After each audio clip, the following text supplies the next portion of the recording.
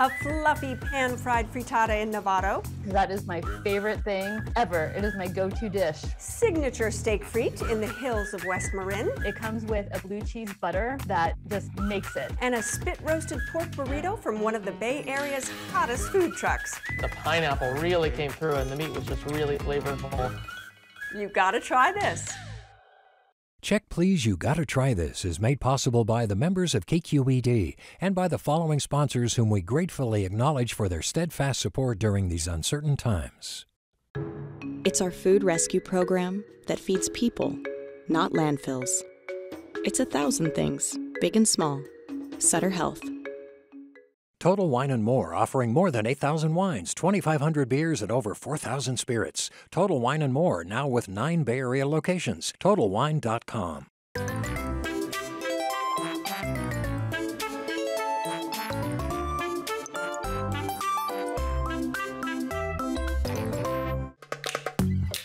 The Bay Area airport that's close and reliable. iFlyOAK.com. Hi, I'm Leslie Sabraco. Welcome to Check Please Bay Area's new spin-off, You Gotta Try This. We have 3 guests and each one recommends the one dish they can't get enough of. And the other 2 go check them out to see what they think. Along the way, we take a deep dive into the stories behind the dishes, learning the special ingredients and techniques that make them so delicious.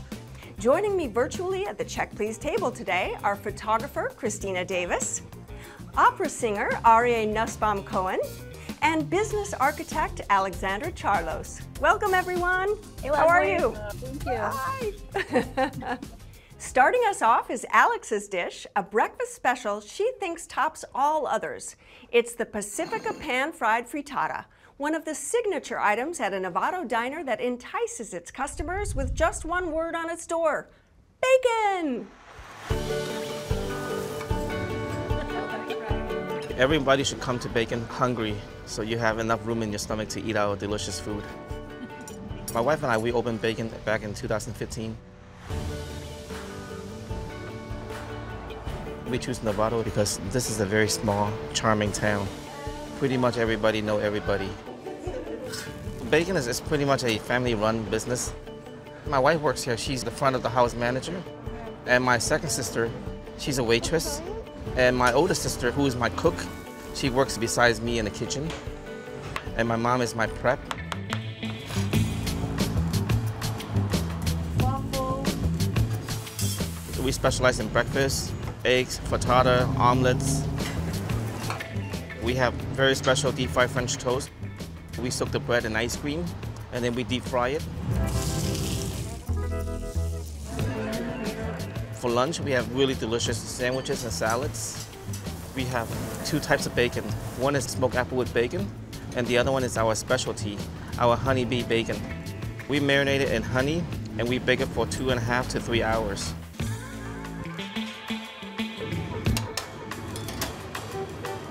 My whole life, I always loved smoked salmon. My first experience with smoked salmon was when I was 7 years old. I had lox and bagels, and I love it. So I was thinking maybe I could mix it up with eggs, and I want to add extra richness to it. The Pacifica is a very special dish. From preparation to finishes, it's very detailed. Every time we make an omelet or frittata, we blend our eggs, so we use a Hamilton milkshake maker.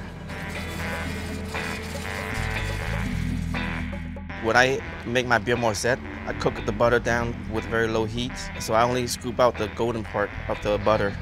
And I use that to cook the frittata. It has a very nice hazelnut flavor, very light. It's cooked very slowly, so it doesn't burn and it doesn't dry out the eggs. And at the same time, it heats up the salmon, but not cooking the salmon. So it's able to retain this unique flavor, you know, smokiness and saltiness. And we top it off with scallions and serve it with a side of sour cream. Everybody try my frittata, they love it because it's so moist.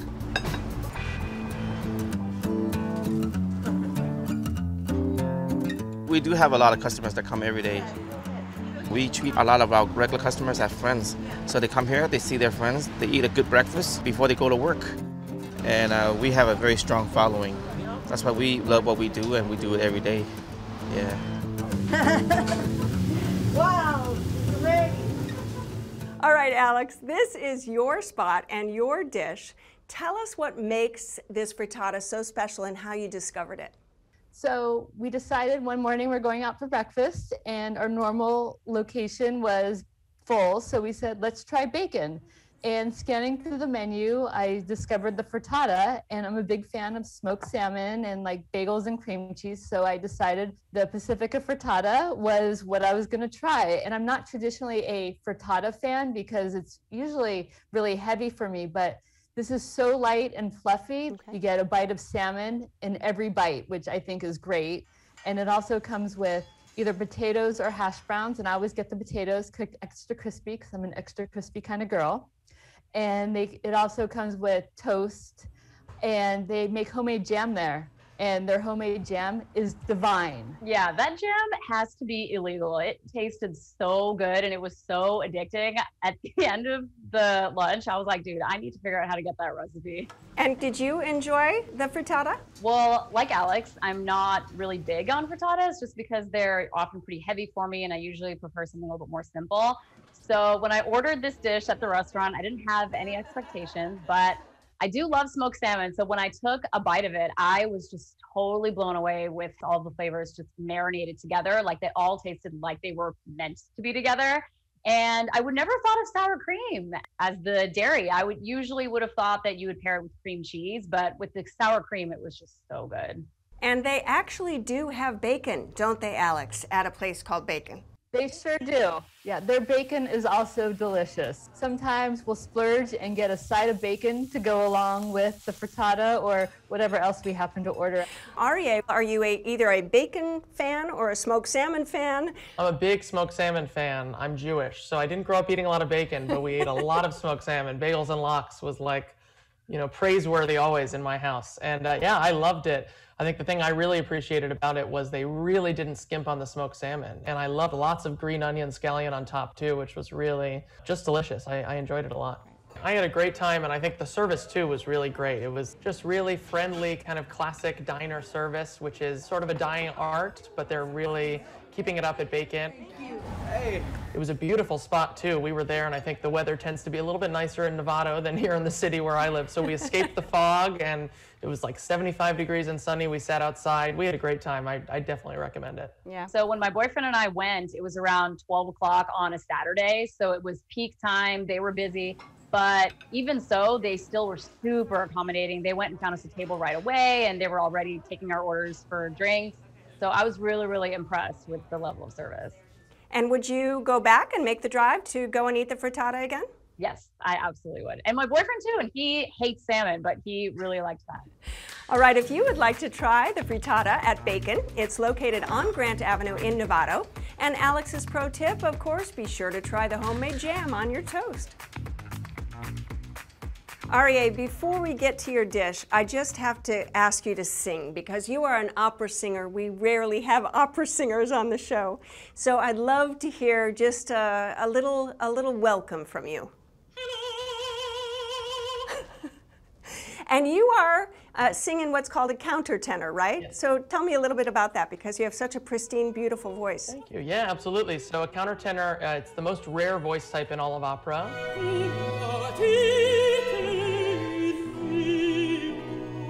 We are men who sing in the vocal range traditionally associated with a woman. Right. We sing basically very high using all sorts of interesting techniques. Well, you sound beautiful, and I will not ask Christina or Alex. You guys don't have to sing. Don't worry. Oh, come on. It's unfair. I promise you won't have to sing. Thank you. Now, as an opera singer, Aryeh has a huge appreciation for European classics. That's equally true when it comes to his pick, Steak Frites. Whenever he's craving this French brasserie staple, he drives the back roads of West Marin all the way to Due West Tavern in Olema.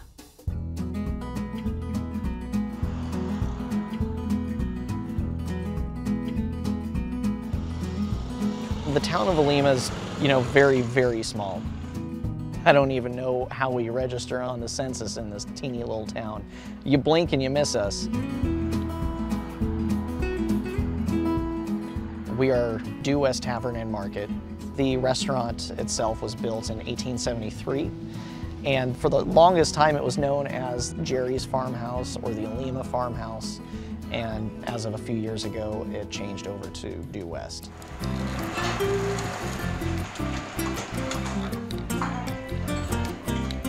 We're a tavern, but a little upscale, so I like to use my French background cooking as my base. The steak frites is a really simple but classic dish. I use a New York strip loin. We cut it in-house every day. We cut fresh from the loin, so it's a beautiful piece of meat. All the marbling through there, a little extra fat, so you get a lot of flavor with the New York. Nice salt and pepper on there and grill it. Out here in Olema, we're near a lot of cows and farmers, and Point Reyes blue cheese is out here. So I really wanted to use a local cheese to incorporate our locality. And I love their blue cheese because it's really creamy and it's got some great profile, but it's not overly strong. Making blue cheese butter for the New York steak. So I take some room temp butter. I whip that with the Point Reyes blue cheese to get nice and fluffy, so it has a really nice texture when you put blue cheese butter onto the hot steak. The fries are thick, so they're not just crispy. They're nice and soft on the inside, but on the truffle oil and the Parmesan, it seems heavy, but it's not. It's so gorgeous out here, and this place has a lot of history. And then you come here and you're surprised by the food. I've had a lot of guests tell me that, so I think they think it's just, you know, oh, it's a side-of-the-road tavern, but, you know, we really cook some exciting food that they weren't expecting, and they come back again. Happy weekend. It's our weekend. Tell us, Arie, about this wonderful dish of yours. How did you discover it? Yeah, absolutely. My fiance Abby and I were spending a weekend at this beautiful hotel in West Marin, Olema House, and of course we availed ourselves of the restaurant that is on site. And we were really just amazed. You're really just in the middle of nowhere, and then suddenly you come on this beautiful property with a really tasty restaurant, and they have a beautiful patio, and it's just really kind of a special place to spend an afternoon or an evening. We love it. So you narrowed in on the steak frite. Is that a favorite dish of yours, and why is it so special there? It is. One thing that I love is the way they plate the steak over the fries. So you just get this beautiful steak juice just all over your fries. It's delicious and just makes the fries really extra flavorful. It sort of transports you to a little brasserie in Paris, right? We met mademoiselle. Now, Alex, what was your experience when you went? The steak was so delicious, and it comes with a blue cheese butter on top that just makes it, and the steak juice getting on the fries. It was really, really good, and it was so good, I've actually been back again since. Christina, what did you experience when you went? It's so beautiful. It's such a scenic drive, and I've never really been up in that area before. It was just lots of hills, and at first you think that you're in the middle of nowhere, and then before you know it, you get to Due West and you're like pretty much right on the water. And it's this cute little restaurant, just amazing ambiance, super peaceful. So we sat down, we ordered a couple drinks. I got a Bloody Mary, my boyfriend got the spicy pear, and then we ordered the steak frites. And we both looked at each other and we were like, we're definitely doing the truffle oil, because who doesn't like truffle oil? Arie, tell us about that truffle fry option. Yeah, I'm also a truffle lover. I'm a steak lover and a truffle lover, and they do a great truffle fry. Yes. You know, maybe half the time when you order a truffle fry, you don't really get the truffle flavor, but at Due West, I feel like the truffle really comes through, and I always recommend that little upgrade, you know, for an extra buck or two to the truffle fries. It's worth every penny. Just because it's not indulgent enough, you have to add one more thing. Of course. What I really liked about it too was that it was a pretty generous portion, so we were able to just share it. Right. I would definitely go back there for the dish and for the restaurant because it was so beautiful. I mean, that's the kind of place you definitely want to go if you're celebrating maybe a special occasion like a birthday or anniversary. For steak frite, head to Due West Tavern, which is located on Highway 1 in Olema. Arie's pro tip, get the truffle fries for the ultimate indulgence. Now, Christina's got a recommendation for another savory, meaty delight. It's a ginormous al pastor burrito. It's gained a devoted following throughout the Bay Area thanks to Chef Miguel Escobedo and his hot pink food truck, Al Pastor Papi.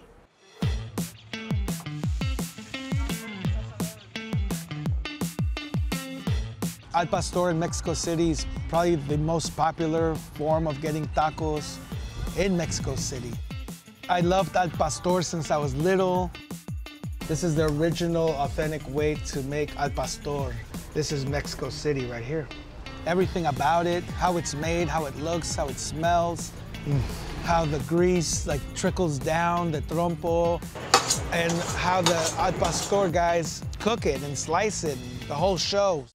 I went to Mexico City to really find out about al pastor. The instructor, a very passionate chef, he said, if you don't find the exact ingredients that I'm giving you, don't call it al pastor, don't even call it Mexican food. Like, he was not playing. And I'm blessed that in San Francisco, every ingredient is readily available in the Mission. Trompo in Spanish is top, like the toy that you pull the string and it spins, as well as the trompo, it's that shape and it spins. Yeah, and then we kind of stole the whole meat stacked on a rotisserie idea from the Lebanese in Mexico and their cuisine. We do an onion on top. Roasted onion is amazing, and the juice that it releases onto the trompo keeps it moist and flavorful.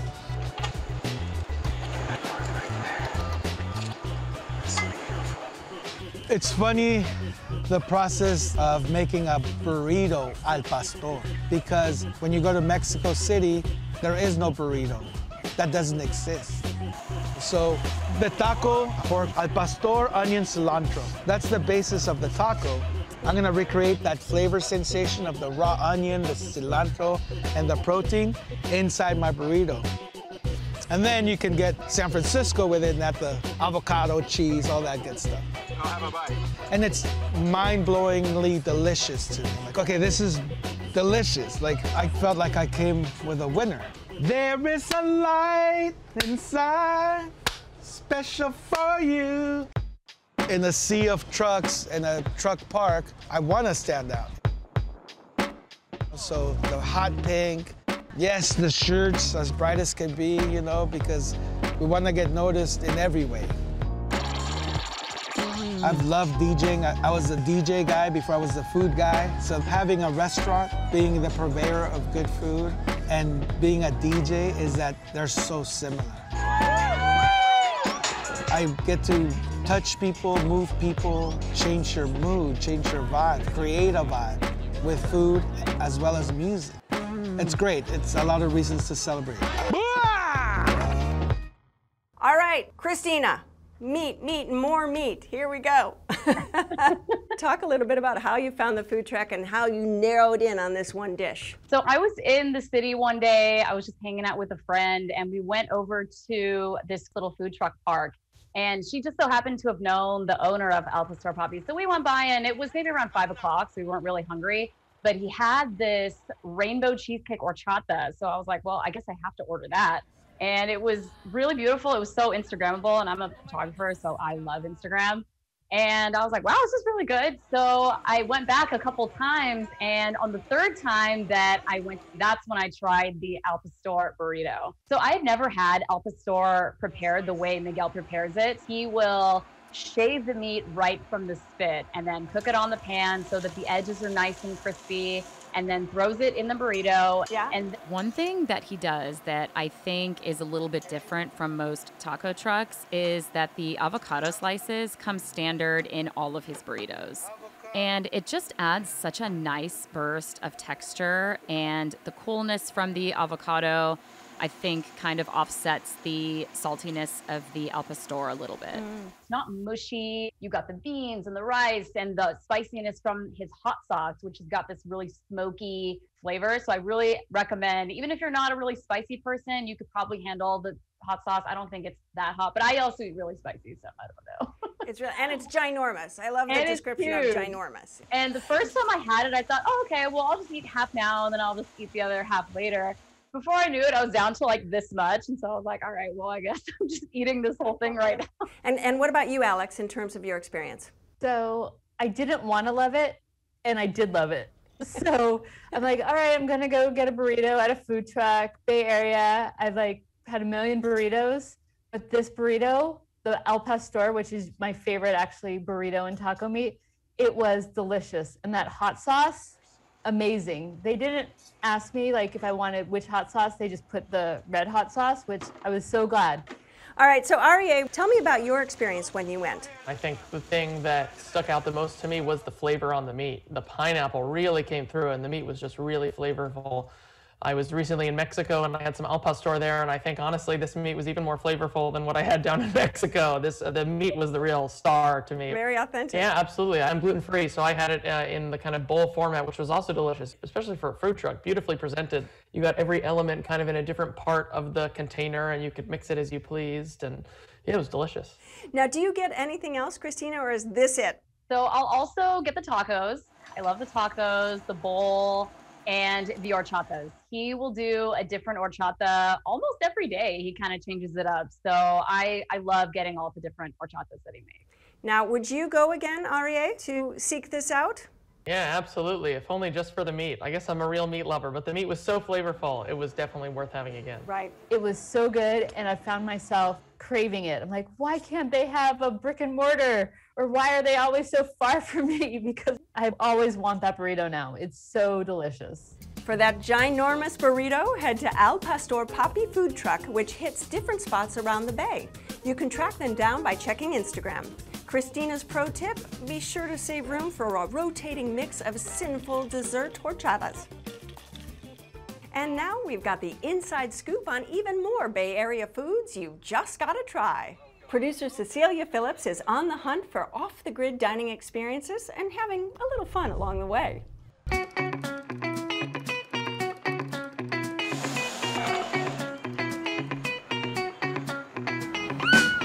What did you set out to do when you opened Spark? What is Spark all about? You know, the initial idea was just to create like a really nice outdoor space for the community and the neighborhood. We work with over 150 different food trucks. We feature about 20 of them every single day, and we rotate them every day. It's just like a really great place to come with friends, family, co-workers, you're with your dog. And yeah, we've been open for about 5 years now, and we really have been successful in creating a really great community hub. Look at this. What is Spro? Spro is actually just barista slang for espresso. A lot of the techniques that we use to create our coffee here can be applied to culinary food science. We do everything from your average latte and cap to creative extensions of classic drinks. Okay, so this is the V for velvet. Wow. You've got the subtlety of a red velvet cupcake, and it's sort of like married with buttermilk, espresso, and steamed milk. Oh my gosh. The strawberry guava mochi waffles. Oh my gosh. Yeah. Look at this perfect pairing. Yeah, so you got a marriage between mochi, your classic Belgian waffle, and a funnel cake, but not as sweet. So strawberry guava. All right, cheers. Waffle. Cheers. Oh my gosh. What do you think? Light, airy, crisp on the outside. Not too sweet, but you can definitely tell the mochi in there. So tell me what dish you have here. All right, so we have our specialty dish here, the lomo saltado, which is sauteed sirloin steak, onions, tomatoes, with a little bit of green onions served over fries and white rice. What's inside of here? With ají verde. Okay, ají verde. Jalapeno cheese sauce, a little bit of garlic. We just drizzle on top, a little extra love. You gotta have it this way. Absolutely. All right, cheers. Cheers. Wow. Oh my God. That is nice. so tender. And so flavorful. Very well balanced. Took me off guard. Veggies in there. What is Uppercut all about? So we are the only truck in California that exclusively does sous vide cuisine. Whether it's light and bright sliders like this, delicate tacos, or hearty bowls, they're all featuring our sous vide prime brisket, duck confit, chicken, pork shoulder. This is delicious. So I've been asking a question of a lot of people who are here today. There's an age-old debate that's happening, tacos versus burritos. What say you? Tacos, no doubt. You get variety. Whether you're a meat eater, vegetarian, pescatarian, it doesn't matter. Burrito or taco? I'll say burrito. Burrito. Does it help that you're holding one in your hand? Yeah, because I'm definitely a taco person. But oh, you are? Yeah. Wait, so what made you go with the burrito today? This one. This one for sure. This is good. Tacos or burritos? Burritos. Tacos. Tacos. We got to bring tacos back to the Bay Area, I think. We've been known for our burritos, but let's bring tacos back. Tacos or burritos? Burritos. It's almost like territorial. If you're from Mexico or Mexico City, you're going to say tacos. But gosh, if you're hungry and you're from San Francisco, like burritos are the way to go. It's like to-go package, ready to go. I think it depends on your mood. Depends on what you're feeling. It really depends on the taco. It's an age-old debate in our household too, honestly. No better answer. Seems like 1-1 right now, tied up in this household, yeah? 1-1. That's right, 1-1. Well, we just love these tacos specifically, so from this truck, tacos all the way. I went for tacos today. We just love this food, and I'm more of a taco person. Okay, looks like this is a taco table. Answer's easy here. Tacos wins. Tacos because they're smaller, so you can get different meats and diversity. There you go. But I don't know, burritos really make it easy to put it in, yeah. Sounds like we still don't have our answer yet, but we are going to get to the bottom of this. We don't have an answer. I don't have one for you. I love both tacos and burritos. Well, that's our show. I have to say thanks to my fantastic guests. I'm Leslie Sbrocco, and I'll see you next time on Check Please, You Gotta Try This. Cheers! Cheers to you guys. Cheers! We'll tie 'em. Which of these dishes would you try? Follow us on Instagram or like us on Facebook and let us know what you think. Check Please, You Gotta Try This is made possible by the members of KQED and by the following sponsors whom we gratefully acknowledge for their steadfast support during these uncertain times. The Bay Area airport that's close and reliable. iFlyOAK.com.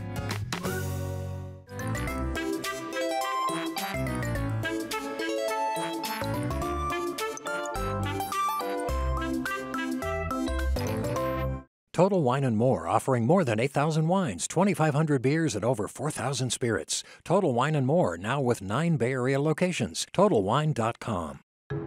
It's our food rescue program that feeds people, not landfills. It's 1,000 things, big and small. Sutter Health. Cooking is the first kind of love you know. It was starting when I was a child, with my grandmother doing fresh pasta, and now I transmit it to all the guests. It's something made specially for them. Oceana Cruises, proud sponsor of Check Please Bay Area.